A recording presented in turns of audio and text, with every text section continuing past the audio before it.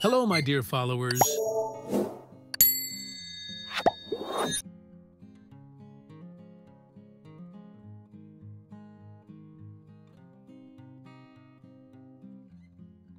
Today, I'm going to show you the coding process for a CSS glowing button. Let's get started together.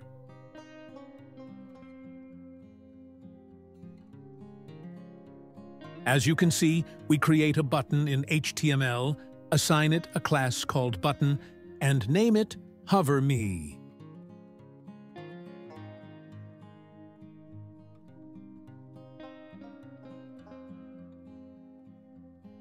The HTML and body elements are styled to center the content both horizontally and vertically using Flexbox.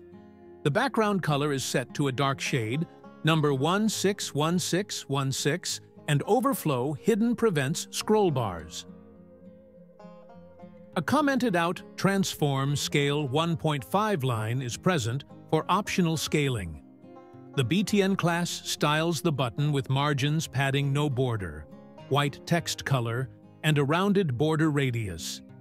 It is positioned relatively to allow pseudo-elements to layer beneath it. The btnafter pseudo-element creates a background layer with a dark gray color, number 333, that matches the button's dimensions positioned absolutely with a slightly smaller border radius, 10 pixels, and placed below the button using ZE index -1. The BTN before pseudo-element creates a glowing effect with a multicolored gradient background. It's positioned absolutely and slightly larger than the button itself, using calc for width and height. The gradient animates over 20 seconds using the glowing keyframes. The element has a blur effect filter. Blur 8 pixels and transitions smoothly to visible opacity. 1 on hover. The keyframe's glowing animation shifts the background gradient horizontally from start to end positions over time, creating a dynamic glowing effect.